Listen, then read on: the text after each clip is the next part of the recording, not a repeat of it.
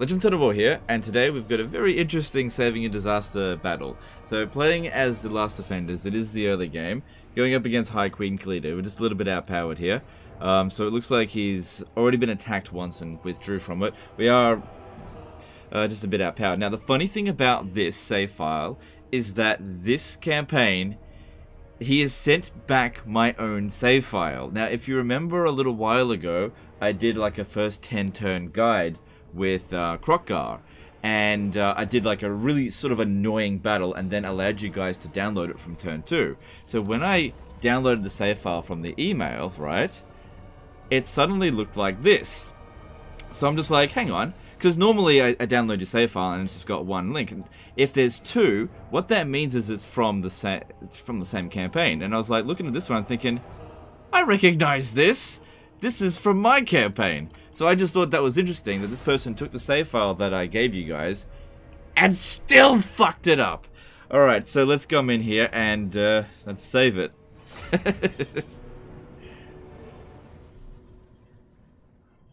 So yeah, we're outnumbered by 5 units here. And we can't rely too heavily on the skink, so I'm glad he chose skink javelins. Got Croxigors here. Problem is we don't have that much to work with at all. Don't have bounce of power pushes. Let me have a look at this. Yeah, that might be something.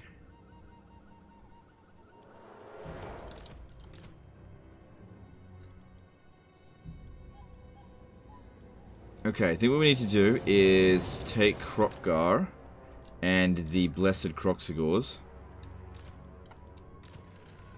Have them go up front, and I'm gonna do something weird. Yeah, okay, this is gonna be weird, but what we want to do is actually blob with the skinks. I just hope their leadership can hold. Yeah, this is gonna be weird because this wizard here's got Wind Blast, right? Problem is, if I do this, the skinks aren't gonna fight very well. That's the problem. But what I want to do with Krokgar is just try to get them to waste as much ammunition as possible, and then we just lure them back over here, and then we just use a Wind Blast to sort of win. Because, yeah, we can get a lot of damage in with Wind Blast, and we've got not much winds. I feel like this is going to backfire. Okay, maybe what we should do is try to shoot the javelins first. We're faster than them. Okay, hang on. Okay, so I'm still trying to come up with a plan. Yeah, we should send them up front first, try to harass. Have these guys just use up their javelins and then run into the corner.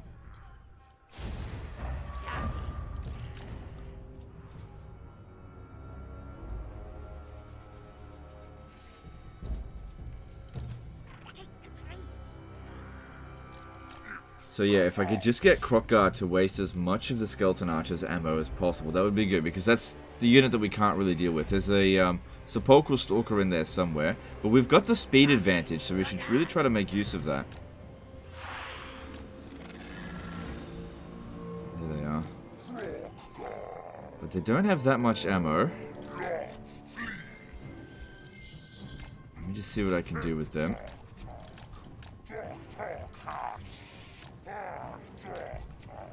Because the thing is, Krokgar on foot, on legendary difficulty, very hard battles, is not really that good. It's not terrible, don't get me wrong, but you really want him on that Carnosaur. Okay, if we could separate the Sepulchral Stalkers. See, their speed is only 50, which they're still faster than them. Maybe the javelins. So we need to defeat them. Yeah, this is looking alright here at the moment. If we could get that one isolated, that is a high value unit. Even if we end up using a lot of javelins to deal with it, don't fire at will yet. I think Kalita got hit by her own unit's ammo. It's going to be archers, but I'm just going to have to deal with that. At least we can outrun them. And move up close and shoot them. Because they're just, yeah, coming straight at Kalita. Kalita's on anti-large. No, she's not.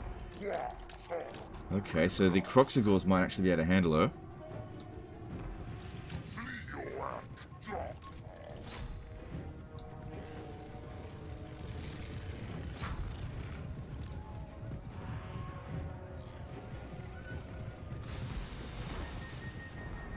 Okay, okay. Yeah, getting rid of all of this stuff here is definitely a big deal. Okay, then send Krokgar back in there. We just need them have mixed units fighting. Okay, that looks like we're getting rid of the... Good. Okay, these ones here. Just about out of ammo.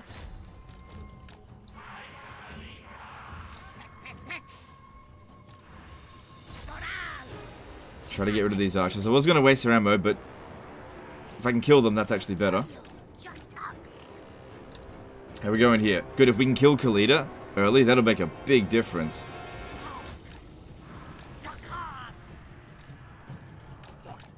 Yeah, she's going down. Good. Alright, now let's get into that corner and get ready to blob. Maybe. Since these guys here now have very little combat potential, if we can get them to blob up and Wind of Breath attack them, not Wind of Death. You know, Wind Blast. That might actually work. Alright, and Kalita is... Come on. Fucking go already.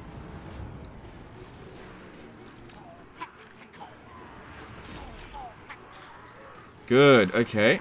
Let's keep moving back. Still got a little bit of ammo here that we want to use up. So just get them to shoot at it.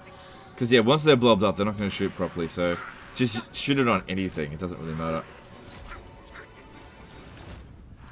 And, once again, have Krokgar try to tank the archer's ammo, if possible.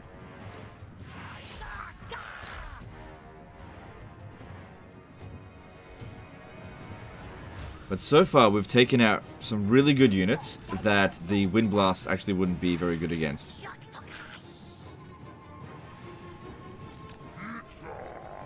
Okay, you can't stay here. But yeah, we're going to have to be dealing with fear effects as well, even though they're just stupid skeletons. Yeah, skinks aren't exactly the bravest of units. We've got this, but I can only apply that on one unit at a time. Well, actually, I can do it 3 at a time. Alright, here we go. Let's start getting our skinks into the corner so that we can prepare the Wind Blast, because that's our way of winning now. Another problem that we're going to face is the summons when they come down. Or did I leave Krokgar in there? Whoops, get him out, get him out.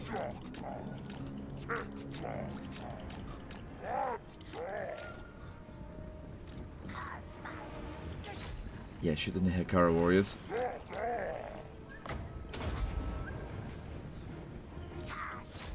Oh, damn it. Krokgar is not that fast. No, we should be able to get away. Although the Nehekara warriors... No, we got it. Just gotta keep moving.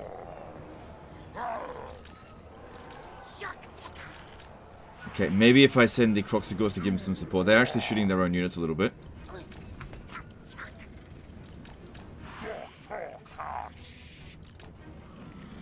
Just gonna feign some charges to get them to try to brace.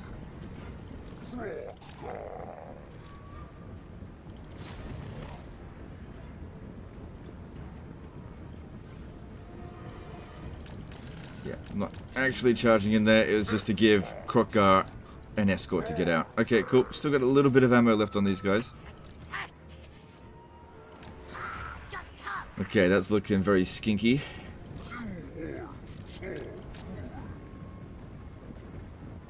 But so far, so good, I think.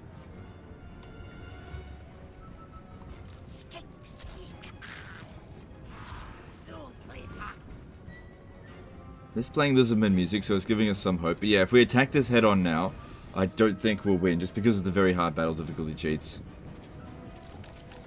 Even with the Blessed Croxigors, I don't think that would come out on top. Because there's a fair few spearmen in... actually, not that many. Okay, that's it. All of the missiles have been spent. Get into the blob. Let's do this. So we didn't get rid of all their archers, but I think there's only like 1 or 2 units left. Let me have a look. 1, 2... yeah, just the 2. So we'll just have to try to army loss them.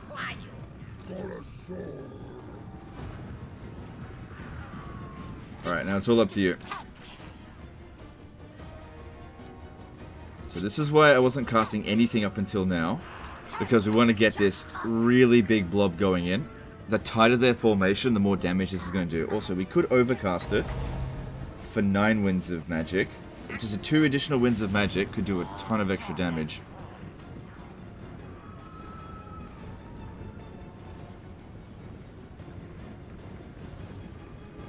Now it's just a matter of holding our leadership.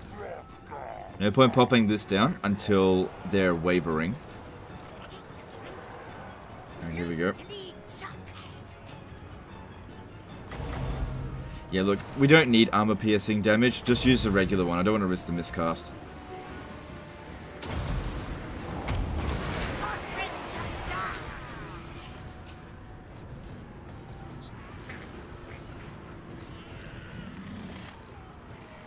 Also doubles the cooldown. Now, if we just wait until we got 30 winds of magic, how long can we expect to hold? Because I can't get that many casts of this off. At the moment, I've got... let's see, it's 7 winds of magic. Got, what, 3 casts? If we wait until 28, then we'll have a 4th. If we wait until 29, we got 3 regular casts and 1 overcasts.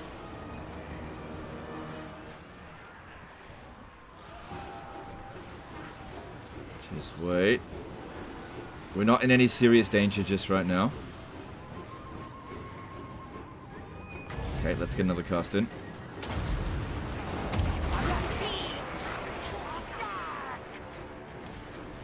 So yeah, we'll let the last one be an overcast if we absolutely need it, because that'll absolutely wreck him. But yeah, look at those kills coming in.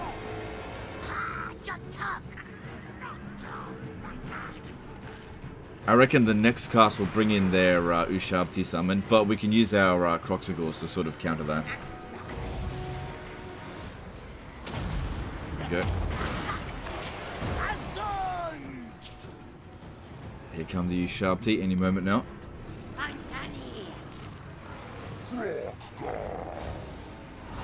Yep.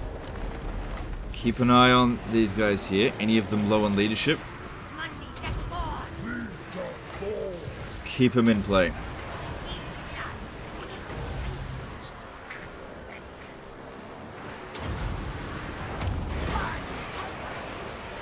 His vampire counts techniques. Okay, we have got... if I get 1 more Winds of Magic, I can do regular casts.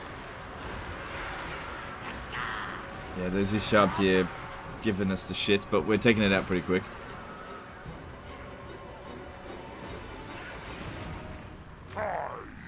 Yeah, I think it'd be better to do 2 regular casts as opposed to a overcast.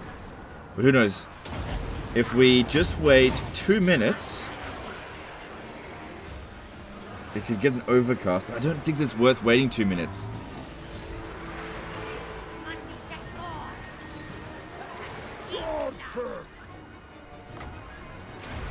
Keep him in line. Don't worry about that. Oh, hang on. If I wait 1 minute, I can get an overcast. Alright, I'll wait.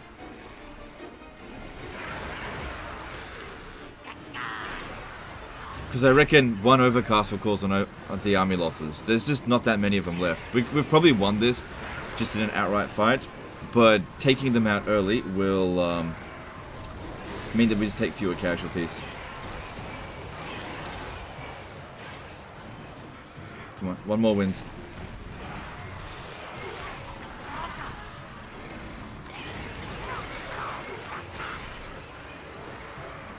Yes, this is the problem with the Croxigor. See, these ones over here, they went in too deep.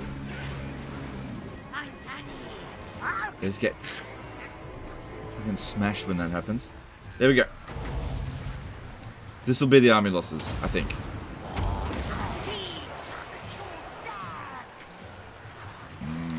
Maybe we need a little bit more. A little bit more. Okay, well we should probably try to do it with the Croxigors now. is break through and get at those fucking archers, because that's where most of their bounce of power is going to lie. So I'm going to try to push right through here. But that's the end of our magic.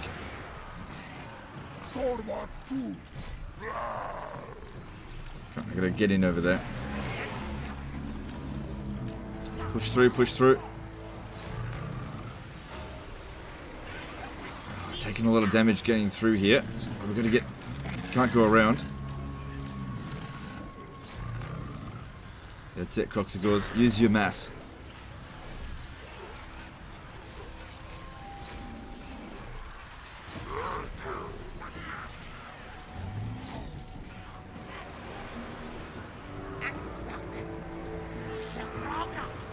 Good, they got through. Took a bit of damage, but that's okay.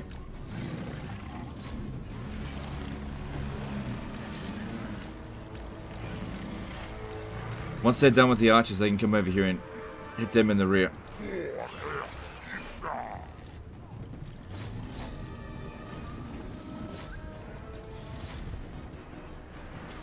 And a lot of them are crumbling, which is giving us free damage on them, which is good. Just need our guys here to hold. So far, none of them left the battlefield. Leadership's still holding. They're in the 50s. Yeah, you definitely got unlucky there with that amount of winds of magic in the area. Okay, there we go. There's the army losses.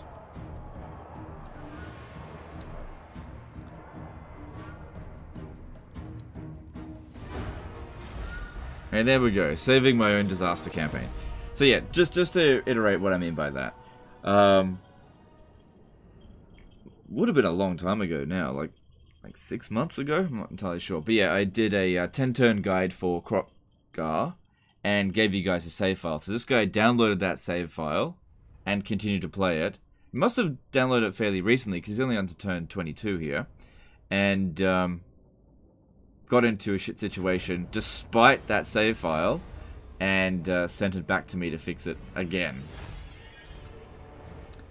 And there we go.